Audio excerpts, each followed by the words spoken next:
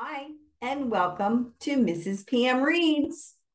Today we are continuing in our story, Pay It Forward by Catherine Ryan Hyde. And in our last video, Chris, the reporter, had gotten a tip that crime was down in the city, and he did an interview with someone who then kind of pointed him to Sydney G. Remember Sydney G? Claiming that he had started the whole idea, which Chris knows is not the case, but he interviewed him hoping that he was going to, somebody would step up and say, yeah, no, it was me or it was so-and-so. So this chapter is 22 and it's Arlene. She bumped into Reuben one Saturday. Oh, Ricky's back, right? Her Trevor's dad. I don't know that he was ever her husband, but Ricky's back. So Reuben and Arlene are no more at the moment. She bumped into Reuben one Saturday morning at a gas station on the Camino. She hadn't seen him in months. She didn't see his white Volkswagen until after she'd gotten out of her car. And when she did, she almost got back in and drove away. She'd left the engine running because the old Dart didn't always start again after you turned it off. The sign said not to do that, but Ricky, who always smoked while he filled his tank, told her that almost never goes wrong. Knowing he was there, her heart got to pounding so bad she could hear it in her ears. She felt dizzy and strange and couldn't decide what to do. And then he came walking out of the convenience store and he saw her. He turned his gaze down to the asphalt and headed toward her, toward his car. She could tell he wanted to walk the other way. That showed, but she was parked close to his car, so there was no way out for either one of them. Reuben, she said, thinking her voice sounded scared. He didn't look up. He didn't say anything. She could still hear her heart. Reuben, say something, okay? Yell at me or swear or something, please. He looked up. She met his eye. It made her dizzy again. He looked away. Reuben, I just had to try. I had to. 13 years, Reuben. He's the boy's daddy and all. Scream at me and tell me I hurt you and I'm not even fit to live, because I know it's all true. Don't just stand there and say nothing. He walked around the pump island right up to where she stood. The toes of their shoes almost touched. He looked deadly calm, and she figured he was going to hit her. It would almost have been better if he had. She looked at his face so close up like that, and it struck her that she'd missed him. Struck her so hard, it almost knocked her down. He impregnated you, Reuben said. She'd never heard his voice like that before. Deep, scary almost. In what other ways has he been a daddy to that boy? Well, that's just it. Don't you see? He wants to make up for that now. He wants to pay back what he took from me. Since she winced, sure, she was about to be struck. Reuben turned away. He walked to his car and drove off without looking back. That's a lot worse. When she got home, Ricky was lying on the couch watching TV. You moved any muscle at all since I left you? I don't need a lecture today, he said. He barely moved a muscle to say it. Thought you was going to look for work. On Saturday? Any old day would do, and if you ain't going to do that, at least pick up your clothes and do your own damn dishes. He swung around and sat up slowly, like it hurt him to do it.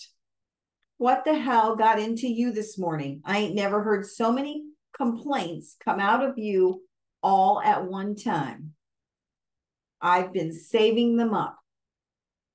I will look for work, he said slowly, when I have me a little more time sober. Ain't easy, just cold turkey like that. He lit a cigarette and lit a little unsteady at that. When the shaking stops, say, right now, I'm taking on about all I can. Yeah, well, if you'd kept it up, you'd have almost 4 months sober instead of just a handful of days. When I had me just a week or two sober, I had to work 2 jobs and keep up the payments on that truck you ditched me with and take care of the kid on top of that. I didn't have no choice. I thought I told you I didn't need no lecture. It came out so loud, so strong, so angry, she wouldn't dare say anything else, which she guessed was probably the point. What the hell got into you, huh, Arlene? You hear me talking to you? Can't I do anything right anymore? I don't know, Ricky. Can you? Even in the sack now, where we always got on good before, I just can't do nothing right with you. Not that we ever do now. We do sometimes. Lady, what you give me ain't hardly enough to starve a man. He crossed the room and stood close, which felt vaguely threatening. Used to you'd say, I was the best you ever had. She stood up to him anyway, kind of quiet, but she said what she needed to say.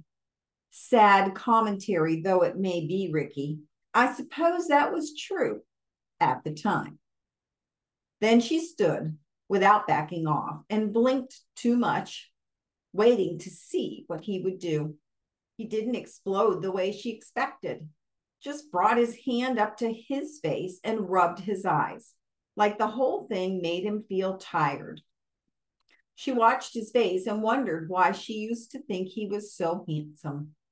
He wasn't really, at least not taken one feature at a time. I just wish to God you hadn't said that. This is about that colored man, right? I hate to even talk about that. How could you let that man in your bed? For God's sake, Arlene. First time I saw him sitting there on the couch, I thought, well, at least I know she ain't sleeping with him. Every time I think about it, She looked up to see Trevor standing in the kitchen doorway. I thought you were playing outside. No, I was in my room. He turned and slipped away again. She followed him down the hall and into his bedroom. Trevor, honey, I'm sorry you had to hear that. She waited for him to say something back, but the waiting hurt, so she couldn't do it for long. I ran into Reuben this morning. Oh, yeah? But said with little emotion. I thought you'd be interested in that. I see him at school all the time. Oh, right. Does he ever ask about me? No. That's all he said. Just no. Kind of flat and cold. He didn't go on to say, why should he? But Arlene could hear it anyway. She could feel that place in the air between them that those words didn't fill. Honey, I know I made a mistake. So fix it. I don't think you understand, Trevor. Tears took hold against her will. They felt hot and angry. She could think of all kinds of things he wouldn't understand, including some things she didn't understand herself, like why she wasn't ready to give Ricky the boot, even as bad as things were. She chose to state the one reason that lay completely out of her hands, the part she could not change if she tried. Reuben's real upset, honey. He got hurt. No matter what I said to him, he wouldn't take me back now. No way. You didn't see him this morning, honey. He's real upset. He ain't never gonna forgive me. You don't know that he wouldn't. I know. You don't know until you ask him. I know now. You should ask him. I can't, Trevor. Why not? He'd say no. So you could ask. See, honey, you don't understand. Like I said, I guess it's a grown-up thing. She looked over her shoulder on the way out of his room. Trevor looked down, picking nervously at the bedspread. Maybe I don't want to be a grown-up then. Well, honey, nobody really does. God knows it got shoved on me against my will. She closed the door quietly behind her. When she got out to the living room, the TV was still blaring, but no Ricky. His GTO was missing from the driveway. The dirty dishes and clothes were all still there. She was halfway through the dishes when she heard a knock on her kitchen door. She opened it and Bonnie came through like a freight train. Might have mowed her right down if she hadn't jumped out of the way. Girl, are you actually trying to be the stupidest woman on the planet? Or did it just happen that way by accident? My God, girl, you had that honest, decent man who loved you and wanted to marry you. What's the matter? Afraid you might get happy? I've been going on for months, Bonnie. Why get on me now? I just now heard you conveniently forgot to tell me. Just so happens you haven't called your sponsor since October. What a coincidence. I've got news for you, girl. You don't call your sponsor for more than 4 months, you don't have a sponsor. Arlene took a deep breath, bent on remaining calm. Her blood pressure had been an issue lately. She poured 2 cups of coffee and set them on the kitchen table. Then why is it I got a lady in my kitchen yelling at me? You don't want me here? I could go just as easy. I want you here, Bonnie. She sat down in front of her own cup and put her hands to her face. Life kept taking too much out of her. She was going to run out any minute. She could feel it. I just want you to say you're still my sponsor. The tears wanted to come back. Probably she'd been too tired to stop them. Bonnie sat down in front of her coffee. If you're still halfway interested in taking my advice, tell me how to undo all the mistakes I've been making. That's a good start. Okay. Number 1, pack up all his stuff and put it out on the lawn. He's trying though, Bonnie. He really is. He's sober and going to meetings. It takes a while to change. You know that. Girl, unlike you, I go to every meeting they hold in this town every day. If he was going to meetings, don't you think I'd know it? He says he's going, and you're just stupid enough to believe it. Want to know where he's been? Something about the way Bonnie said that told her that she held some kind of card. Arlene didn't want to see the face on that card. She tried to answer, but nothing came out. Hanging out over at Stanley's. Who's Stanley? Wake up, girl. Stanley's the bar on the Camino. He's been drinking with his ex-wife, Cheryl what's-her-name. You're making that up. There was a buzzing in her ears like a mild shock and a numb feeling to go with it. Lots of lies in a small town. This was just one more. How the hell would you know anyway? You never go to bars. Me and Loretta had to go by, make us a 12-step call. I didn't know the guy from Adam because it's not like I seen him at any meetings or anything. Loretta told me who he was. She didn't want to tell you. Now, you ready to put the fool's clothes out on the front lawn? Arlene took a breath and tried to know what she felt. She knew she should be ready now. They'd hit low enough if it's true. Would I tell you if it wasn't true?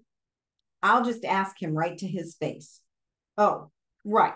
And he'll tell you the whole truth. I'll see what he says. And if he says one thing and I say another, then who are you going to believe? Arlene folded her arms onto the table and let her head fall into that dark cradle. It wasn't nearly comfort enough. I didn't think he'd do this to me, Bonnie. Why not? He always did before. And you know what I always say. Yeah, sure, Bonnie. If nothing changes, nothing changes. If you always do what you always did, then you always get what you always got. Insanity is doing the same thing over and over, and every time expecting a different result. I'm up to my ears in little slogans, Bonnie. It ain't doing me no good. I really screwed up everything, didn't I? Silence. Then she felt Bonnie's hand on her back. I'll just leave you to hold on to that good thought for a while. Arlene heard the kitchen door close. She didn't bother to raise her head. Transition stars. That same evening, Arlene was sitting on the couch watching TV with Trevor, watching that program called Weekly News and Review, which she never found all that fascinating anyway, and her thoughts ran elsewhere. She knew pretty much what Ricky would say when she mentioned Cheryl Wilcox. He'd say Arlene had given him no choice, that if she wanted him at home, she should have given him a little more to stay home for. She was thinking she should have talked to Bonnie about the sex, tried to explain that she couldn't make it work with him now. They had, of course, they did, but didn't really work for her. There was something about it, something heartless, maybe. Yeah, maybe that was just the word. And Bonnie would have said, yeah, well, everything changes. But it wasn't a change. It was just how it had always been with them. The only thing that had changed was her. Anyway, none of that mattered now. She pulled her attention back to the program. Trevor said, "This might be interesting." What might? I missed what he said. Next story coming up is about how gang violence might be about to become a thing of the past because, like, one person came up with an idea to change everything. I'm sorry, I forgot to pay attention. That's like what I was trying to do, only not with gangs, just, one person changing everything. By now, the program had gone to commercial. She heard the loud, unmuffled motor of Ricky's GTO in the driveway. Her heart jumped. She reached for the remote control and shut the TV off. Go on to your room now, honey. I want to watch this program. I'm sorry, honey, this is important. I got to have a private talk with your daddy. He left the room like he'd been told. When Ricky swung the door open, she could tell he'd been drinking. He was trying to hide it. Maybe that's how she could tell. He was trying too hard to hide it. We need to talk, Ricky. Not now, hon. I'm going to take a hot shower. That's good. You do that. While he did, she packed up all his belongings, which really wasn't much, and loaded them into his GTO. She left him one pair of jeans, one shirt, and one pair of socks, which she laid out on the bathroom sink. Don't need those, hon. I'm going right to bed. Fine. I'll call Cheryl and tell her you'll be right there. I'll tell her to turn down the bed. And she did. Ricky dressed and left with no word spoken and, remarkably, no trouble. And that is the end of chapter 22. Interesting. Well, that leaves the door open for Reuben, maybe. And I'm glad that Arlene finally got smart. Okay, you guys, I hope you have a wonderful day. Remember to subscribe to the channel. So if you do, you want to click the little bell tab and you'll get a notification when the next video posts or anytime a video posts. All right, you guys, have a great day and I will see you next time. Bye.